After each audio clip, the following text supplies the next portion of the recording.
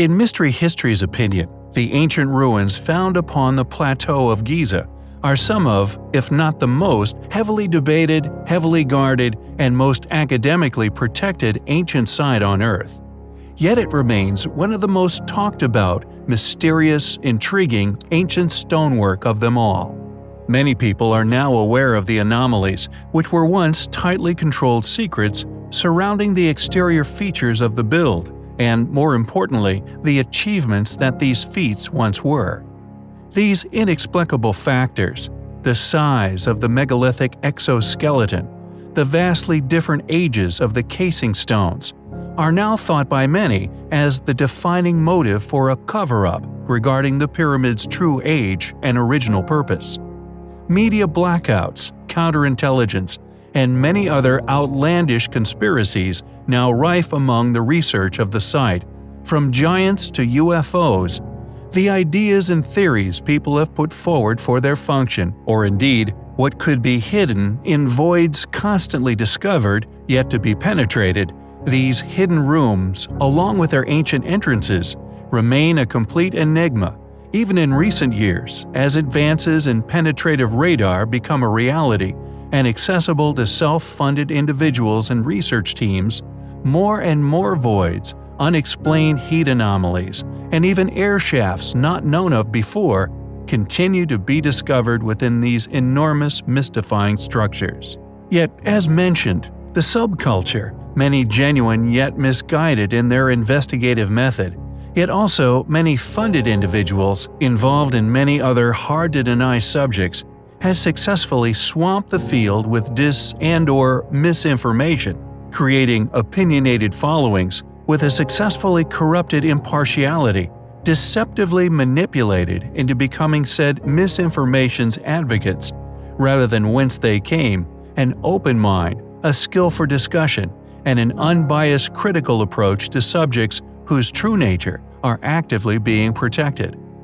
The predictably far fewer articles, books, and other logical, critical, impartial to all but fact, unwavering competent research done by many capable individuals, although adrift within an ocean of fallacy, shines much light upon some highly compelling yet albeit highly controversial features of the Plateau of Giza, features which may one day lead us to ultimately unlocking the pyramid's secrets and allowing us to finally understand what these structures' past functions truly were, not only in detail, but perhaps in an attempt of replication.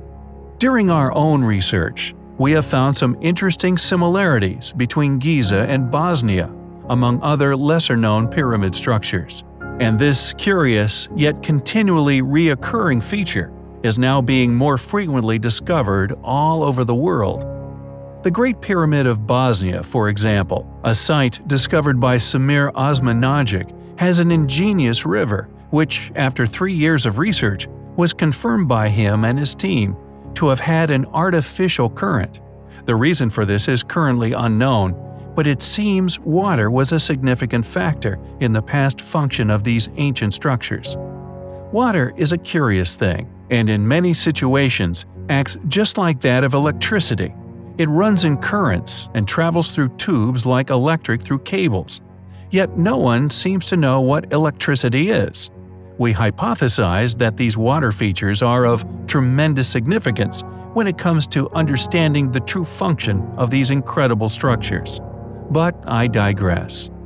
The plateau has always intrigued me. Although buried by a desert sand, the solid sandstone below is of an unimaginable size and seemingly level, over 40 feet deep in some places, yet no one truly understands its origins. Indeed, structures as large as the pyramids would need impressive foundations, but the plateau, it seems, is far too large and, if man-made, bafflingly sparse of any ruins, structures which one would have presumed would have been the reason for its enormous construction. There is, however, another hypothesis, a legend that told of a lost labyrinth, a secret underground layer as big as a town, a secret underground structure so large and thus so easy to get lost within, it became known as the labyrinth. long spoke of but always dismissed as mythological. This due to a lack of any substantial evidence for its existence.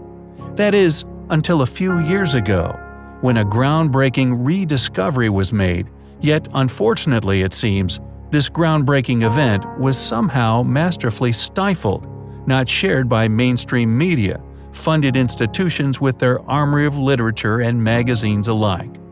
Thus, it merely becomes an observational exercise in yet another display of the influence our currently controlling institutions have over public opinion, preventing an underground city of gigantic proportions buried beneath Giza never successfully achieving public notoriety.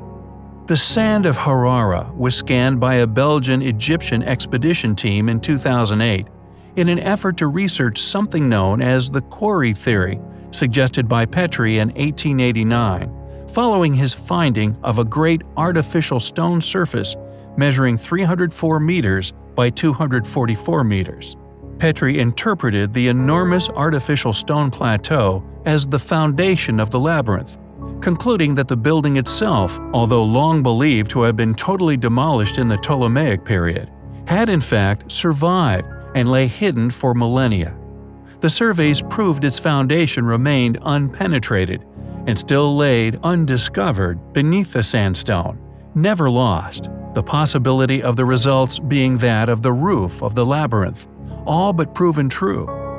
The following is an excerpt from the dig's official report. Quote, "Underneath this upper zone, below the artificial stone surface, appears, in spite of the turbid effect of the groundwater, at a depth of 8 to 12 meters, a grid structure of gigantic size, made of a very highly resistant material like granite stone. This proves the presence of a colossal archaeological feature which has to be reconsidered as the roof of the still existing labyrinth." End quote. Are the legends true? Does the labyrinth of Giza still lay hidden, unexplored beneath the sands of Egypt? We find the evidence to suggest such highly compelling.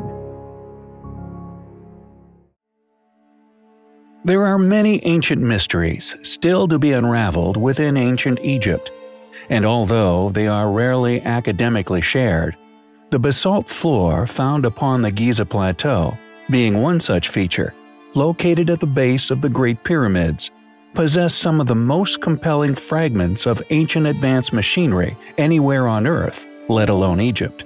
Additionally, there does indeed exist other areas upon the Giza Plateau that also exhibit these unquestionably compelling fingerprints left by an as yet not understood ancient advanced technology. One such place, known as Abu Ghorab, is a place that many alternative researchers assert could have once been some sort of ancient stargate. Originally built as a sun temple, constructed to represent the ritually vivifying power of the sun god Ra, it was one of 6 temples built upon the site. However, only 2 have been identified, Uzurkaf and that of Nayusera. At the base of the site, at the western end, an enormous obelisk has also been unearthed, which, according to experts, symbolized the resting place of the sun god Ra. The obelisk's base is a pedestal, with sloping sides and a square top. It is approximately 20 meters high and is constructed of red granite and limestone. Estimates of the combined height of the obelisk and base vary, although a number of independent researchers believe, when the structure was built, the total height of the obelisk was most likely somewhere between 50 and 70 meters in height, an enormous height and indeed weight for any of the currently attested ancient Egyptian builders to have worked with. But what we find the most intriguing regarding this obelisk, and indeed ancient site, linking back to the advanced anomalies located upon the basalt floor, is the enigmatic drill holes found driven straight through the heart of this monolith, and many of the other large granite stones which still litter the site, the holes undoubtedly completed using some form of high-rotation power tool. Clear, compelling evidence that whoever created this ancient work had access to astonishingly advanced technologies.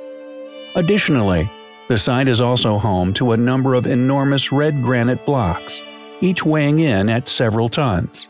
Curiously, these massive blocks also exhibit the same uncanny precision cuts and extremely well-polished surfaces, which are also found throughout ancient Egypt and the quarries thereof. All once mounted into position with such incredible precision. Many investigators have concluded after visiting the site, just like the conclusions one is left with after exploring ancient Baalbek, that whoever laid these massive stones into position had an extraordinary technological prowess. Why does modern academia continue to deny such truths in favor of such mundane and incomplete testimonies as to the true origins and builders of ancient Egypt? How can we continue to be expected to believe, in the face of such compelling, overwhelming evidences, that these sites were merely the work of our more modern copper-wielding ancestors? It is undoubtedly highly compelling. Alex Putney over at humanresonance.org has, for a number of years now, been unraveling some rather startling secrets. Secrets surrounding Nikola Tesla's free energy technologies and the systematic suppression thereof, and seemingly deciphering a number of astounding ancient discoveries, all of which strongly indicating once highly advanced knowledge of sound waves, resonance, and indeed levitation of extremely large weights. Coined as the, quote, piezoelectric basins by Alex himself, it seems he, along with a number of other researchers' exhaustive efforts, have discovered some compelling and intriguing characteristics of many ancient ruins which litter most of Egypt, dotted along the banks of the Nile. We have, in the past, touched upon the possibility of sound resonance having been a factor in Edward Leedskalnin's mysterious and secretive construction of Coral Castle, which can be found within Florida.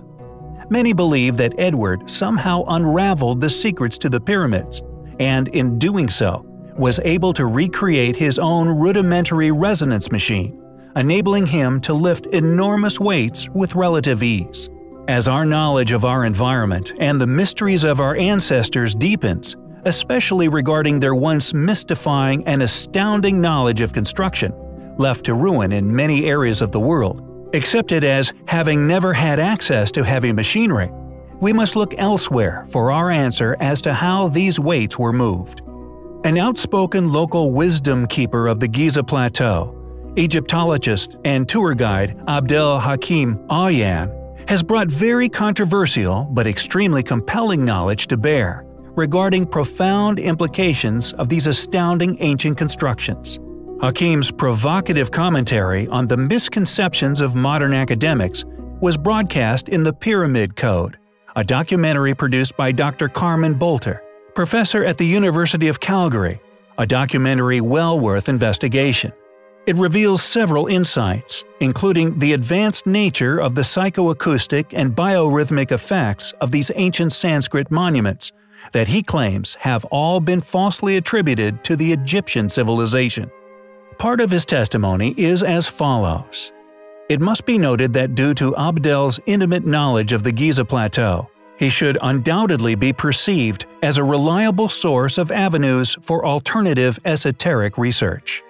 He claims that in 1936, while the Sphinx was still covered up to the neck in sand, there were tunnels he personally explored, claiming that past the Abu Ghorab, a crystal altar was found, containing a round disc in the middle of 4 radial lines, a symbol of Hotep, Hotep meaning peace and food. This round disc was a lid on a shaft, about 180 feet deep to the level of the ocean, where he claims there is still running water, and there is still, quote, much more to be found.